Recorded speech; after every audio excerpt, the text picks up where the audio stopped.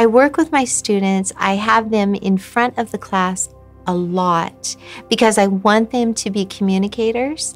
I want them to have the skill of presenting in front of other people with the eye contact, with the voice. And I find that our students, when they leave our school and they go on to university, a lot of them come back and they're flourishing because they've learned how to communicate. They're not people that will sit back. They're people that will stand up, that will be able to have a voice in what situation they're in. Our students have learned how to be communicators. And so they will seek out kids. They will join the clubs because here they have to. When I got into college, I was actually surprised that I was very well prepared.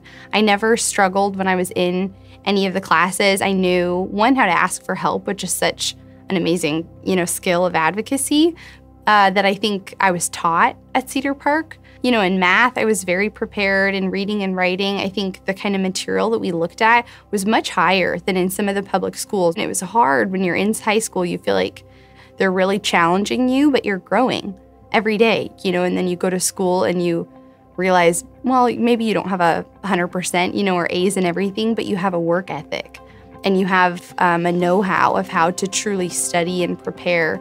So as a mom of a student at Cedar Park, one of my hopes is that the foundation that we've built at home, her Christian worldview, knowledge of the Bible will be applied not only in her everyday life, but in the subjects that she's learning at school.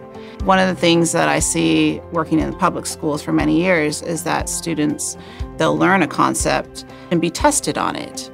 However, they don't go beyond thinking about how they can apply that concept in their lives, not only in things they do every day, but also in their spiritual lives.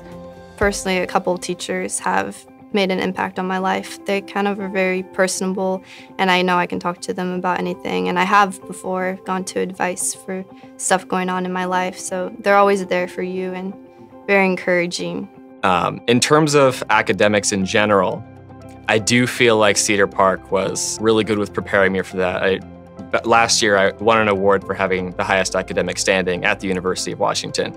And that could not have been possible without Cedar Park. I was literally in Cedar Park from the age of 3 to when I graduated high school. So there was nobody else that I could credit for that kind of development, and I really appreciate that aspect of it.